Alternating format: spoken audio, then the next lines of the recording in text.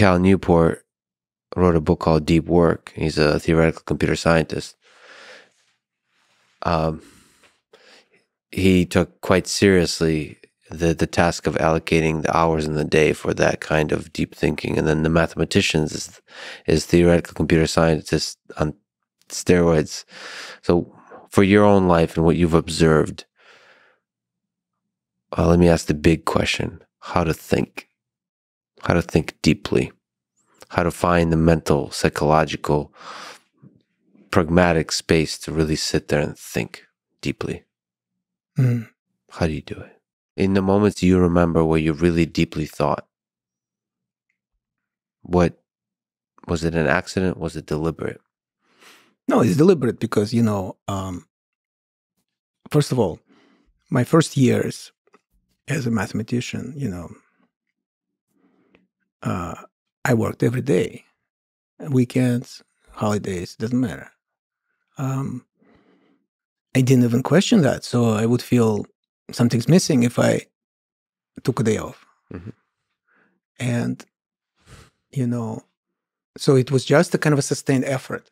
The point is that still the process is non-linear, to go back to what we discussed earlier, that, in other words, the way I see it is you are making an effort to bring all the information into focus, what you believe is correct. And you're playing with different ways of connecting things. But it is a total miracle when suddenly there is insight strikes. It is not something that, in my experience, could be predicted or even anticipated, or like brought closer. There is a famous story about Einstein that he used to, go think, and then go for a walk, and like he would whistle and sometimes. So I remember the first time I heard this story, I thought, how interesting! So what a coincidence that this came to him when he was whistling.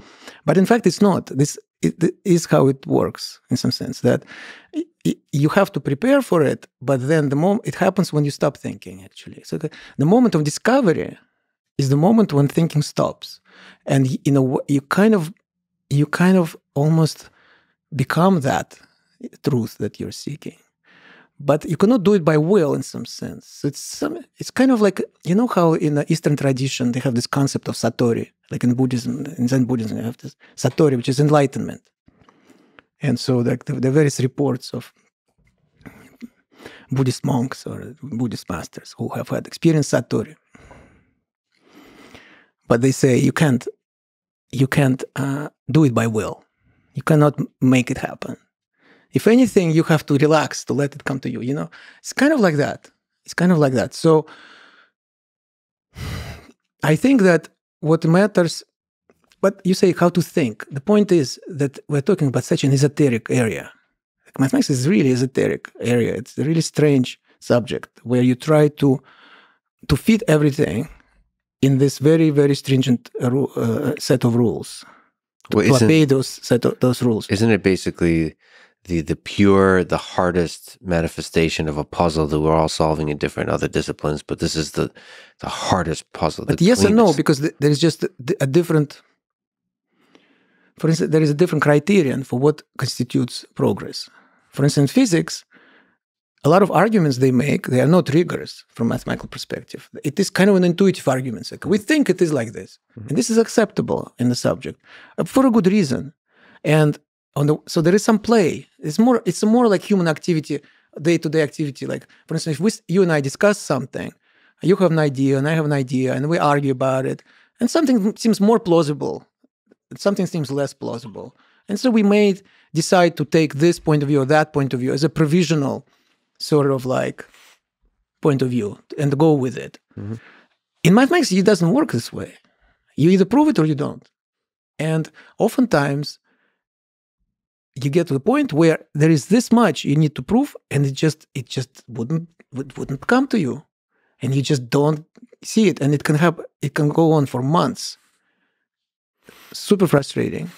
But without it, it is nothing, kind of, I would love to hear your opinion, to the degree that you know it, of the proof of Fermat's last theorem by Andrew Wiles, which seems to have this element perhaps for years, to the degree that you know. Perhaps can you explain Fermat's theorem and what your thoughts are on the process that Andrew Wiles took that seemed to, at least from my sort of romantic perspective, seemed to be very lonely. Yes, it's a lonely profession. And hopeless and